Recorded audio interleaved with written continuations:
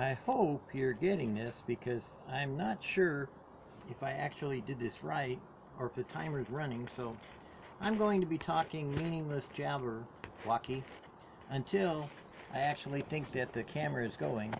And then if it is already going, then you're just hearing a lot of jabberwocky or jabber-talky.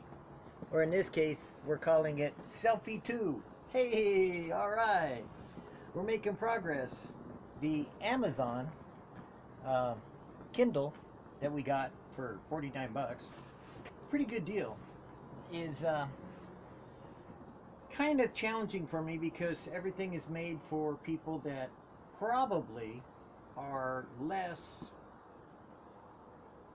computer literate, maybe more phone literate, maybe more smart tablet or smartphone.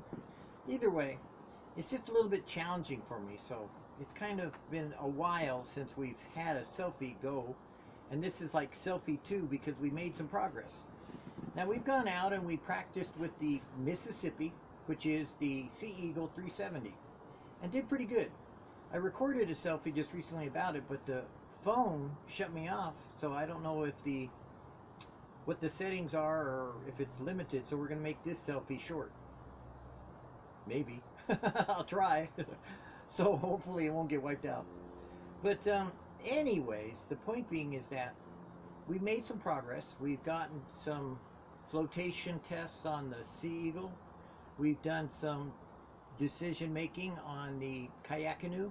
The Kayakanoe right now I'm seated in, and I'm currently packing it and getting it all organized so that I can set it up, take a film of it, and detail out all the equipment for kayak and then also for the Mississippi River Run, both web pages, so people can kind of have an idea of what gear I take, because I oversupply, I overstock, and pretty much plan on carrying everything I need. Other people seem to accumulate it along the way, or they buy it at stores, or they keep a minimalist kind of kayaking experience. Now, I'm not kind of doing that. I'm more like a Tom Sawyer, Huckleberry Finn kind of guy. So I have a frame that I'm just missing a few more pieces, but the framework will make a covering for me so that when it's raining, if I want to, I can put up just the cover on the top, which I have both a sail cover and a heavy-duty, weatherproof, hard, well, it's not hard, but it's cloth material that's sturdy. It's what the Sea Eagle's made out of. And I can still paddle, you know, because it's got room for paddling. And so I could do it either way, and I could use it for a sun later as I get farther down the Mississippi. But I'm told there's a lot of wind, so likewise, this framework that I have also holds the masthead behind where the camera is right now for the sail. And I have a square sail, nice square sail. I mean, wow, I was kind of like, boy, is this interesting. So now I have to buy a few more pieces of PVC pipe to reinforce it. Because what we do is we take a PVC and we actually build a frame on top of the boat. So that way the Kayackanoe becomes like a canoe in a way with a shell on top. That's an exo frame for a masthead and for the square sail to be up there in front, which is a downwind sail. And I'll be able to control it with, you know, using the paddle, because this kayak is very easy to turn right or left. So the Kayackanoe, this one specifically, is easier to use. One of the things I want to bring up also is kind of interesting is that I'm hearing a lot of people tell me about, you know, well, I should get a 17-foot, you know, hard shell, long kind of kayak. There's a lot of different kinds of kayaks out there. There's a wide variety of people that do a lot of different things in kayaks. There's even squirting kayaks that go underwater and then squirt back up and then go underwater. And you've seen some of those little midget kayaks, you know, that are hard shell you've seen. And they kind of sit in the river and they play in the, you know, like whitewater, and they do rolls and they do jumps and spins. And some people have taken them even snow kayaking. And that's not my kind of kayaking. Kayackanoe, so you know, is a cross between a kayak and a canoe. So my Kayackanoe, the name, is based upon that. It's kind of a mixture because it's an open cockpit kayak.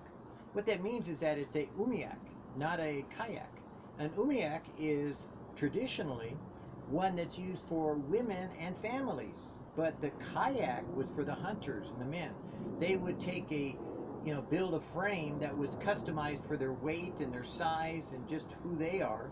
And they would customize it just right for the frame, and then they would stretch animal hides around it so that it fit the man and the man fit the boat. Not bad for this Kayackanoe, because we kind of cross between that.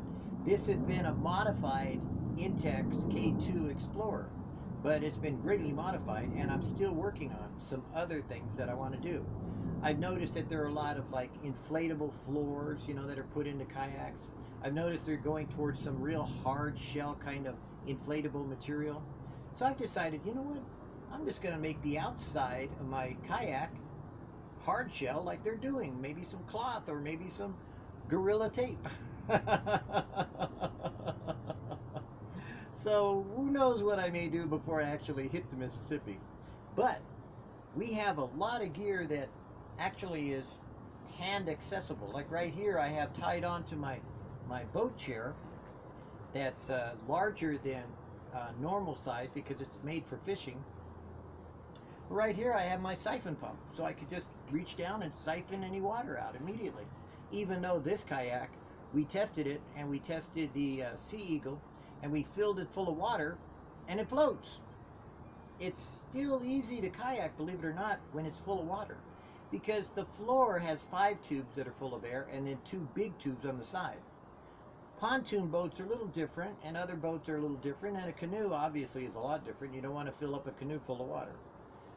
But they make inflatable canoes now, or at least Sea Eagle does, and I don't know if it might float when it's full of water. I'm not sure.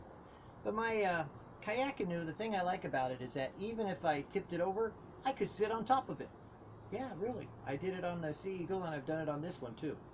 Now, I'll admit, if it was in rapids, that'd be a problem. But just out on a river that has a stream going, hey, it's a safety feature. Now, I also have a cargo net that's wrapped around the boat. So really, it holds a lot of cargo. I mean, this is rated for 400 pounds, and I'm probably going to carry, the other one's 690, I think, or 600 pounds. So I'm going to carry a lot of weight. I'm carrying about 500 pounds of cargo or more, because I plan on carrying a lot of food. I get hungry and water, and I don't really want to stop. Yeah, I'll stop to camp out, but I'm camping out not because I need to go to the store. And I've heard of a lot of these expeditions that are doing that. They have these, like refill centers, or they stop at some campground and go walking into, the store to buy food and stuff. Yeah, I'm okay with that, but it's not my style, so I'm going to do it the way I want to do it. And that's why we've been doing these selfies, because selfie is about me doing what I want to do. So we've been adding a lot of things to our gear. So we have, our kayak paddle gloves. We have our warm liners for, obviously, when we start off in May, it's going to be pretty cold. And then I also have some winter gloves that are waterproof that, I'll probably be wearing all 3 when I first start, kayaking, because it's going to be pretty cold. Then I'll have a long bodysuit, body glove on, and a bunch of clothes, and probably look like an Eskimo. I mean, people were telling me it's pretty cold at that time of year, so you should be careful. And I was thinking, that's when kayaks were invented, was in the cold weather. They used them out in the ice of Alaska, and the Inupiaq and Inupiaq Indians, natives. But there are not that many Eskimos, so just so it's like you may want to examine your tribes so you know how many tribes there are in Alaska, like 32 or more, different distinctive tribes of native tongues. But the point being is that winter is a good time to go. So I'm going maybe not winter exactly, but it'll be cold at night, and it'll be, sunny hopefully in the beginning. But then I guess it warms up fast up in Minnesota. I've never been there, so I don't know. But I've been to Alaska, so I figured I know a little bit about cold. So hopefully we're planned out. The next selfie, we're going to try to pan all the gear, and this Kayackanoe, the main boat that's going to be pulling the Sea Eagle 330. Now the Sea Eagle 330 is a foot longer than my Kayackanoe. My Kayackanoe is only, I think it's 11 feet. no, maybe it's 10 feet, and the Sea Eagle 330 is 11 feet, and the Sea Eagle 370 my wife has is 12 feet. But the interesting thing is that inside the cabin space or the open cockpit, my Sea Eagle is 1 foot shorter than my Kayackanoe. It's got a big nose, I guess, for cargo, and so we're using it as a cargo boat. But the interior cabin, this is a foot longer than the Sea Eagle, even though the Sea Eagle has better material, you know, Kevlar, some kind of Kevlar 30 mix cloth material that inflates or whatever. Anyways, who knows? This is 30 vinyl 30, and so it's pretty good. You know, it's been punctured, so I repaired it, even on a Green River run. So I'm ready to repair it again. Yeah, I pretty figure it's gonna get holes. Yeah. So I forget where it is already, but I got a lot of repair kits in the chairs, hanging from the boat. I got patches everywhere, ready to go. Just we'll pull over and patch it, and then keep going. You know, that's what all of our Gorilla Tape is for. You put a patch on it, and you put Gorilla Tape over it, and you're on your way. And then it'll settle, you know, and it'll set. But, you know, to start with, oh yeah, you just want to slap that sucker on there and get going, or, you know, hopefully not be trapped too long. But our whole plan, rather than be like wealthy people, we're kind of going like poor people. You know, we're not in a hurry to get down the Mississippi River and check it off our bucket list, but I'm planning on going down the Mississippi River solo, pulling my other kayak, you know, and, you know, meeting people, yeah, you know, recording videos, yeah, you know, that too, about 90 of them, which in 4 or 5 months is pretty easy to do. But, you know, at the same time, you know, enjoying God, enjoying really the ability to get out, get away, sort of get unplugged. Can't get too unplugged, gotta watch for the weather report. Weather, the wind's blowing. And I gotta watch for, I guess, you know, farther down the Mississippi, I gotta watch for barges. Now, we used to have barges going to Alaska, so, you know, it's not quite the same. We had container boats or container ships, but it's not the same, but it's pretty close. So I kind of get it. And I'm pretty sure prepared. But I just wanted to share this with you so that you, if you're into kayaking, don't worry about the expensive boats to start with. You can get something that's as cheap as 90 bucks, which is what this kayak cost. My yellow Intex 2 K2 is $99 right now at rubberboats.com. And it's made by Intex, which is kind of a toy gaming kind of thing. And it works great. It's a fantastic boat. You know, the other ones work good too. The K1, I think it's called, or they're not the Explorer, but they're the Expedition. I don't know what they're called, but they're green ones. You know, and they're kind of fun. I played in one. You know, I mean, I'm not sure I'd take it down to Mississippi, but I don't know. Maybe it could. This one, we'll see. If I have to bail, I have a backup plan. I'm probably going to bring a raft also in my other Sea Eagle, because I have a Sterilite that this camera is sitting on, Tupperware container. That's my cargo hold. And my cargo hold holds 30 gallons of gear. I have 2 other cargo holds that are also in my other kayak, that when I have to portage, I also have a dolly to haul everything, and I can put the kayaks, even if I didn't have so much gear, I can put them inside the Tupperware containers. Yeah, you know, I can deflate them, so it's pretty easy to carry, but fully inflated, they're real easy to carry. They're really light. I mean, it's pretty amazing. So whenever I get to portage areas, I'm in no hurry. You know, if it takes me an hour, 2 hours, a day, it doesn't bother me. You know, I'm in no hurry on the Mississippi. So when we leave in May, you might not see me until Christmas. No, I'm kidding. My wife would kill me, but she wouldn't be surprised. But no, I'm kind of thinking like May, June, July, August. You know, September probably, you know, is about the soonest I'll get done. You know, it could extend to October, but I doubt it. But, you know, I plan on turning 60 on Old Man River. And I plan on having God show me that I become an old man at 60, that I've always kind of not really realized that I've gotten older.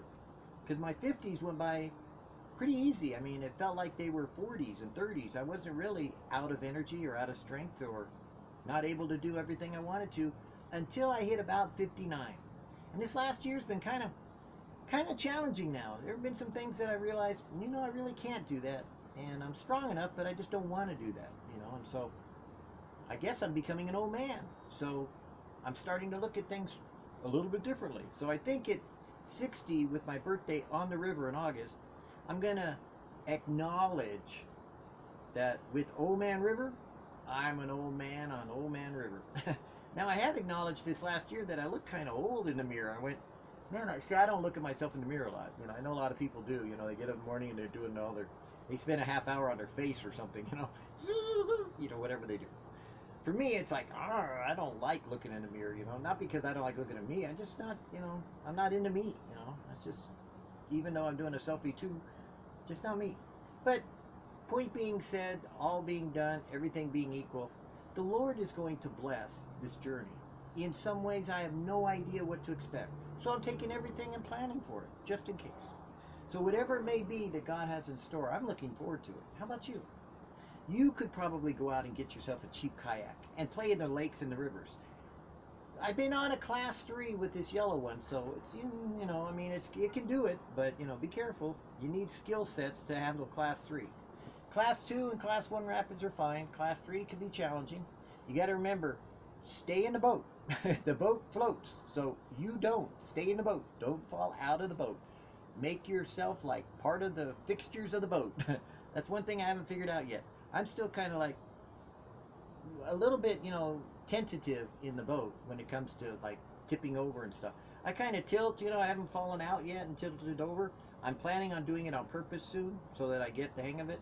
I did lose it in the, class 3, almost class 4 rapids up in Green River, but that's because I hit a boulder sideways, the current smashed me against this giant boulder, and, there was a hole there and it sucked me under in a vortex, but that's kind of like unexpected. That's not normal.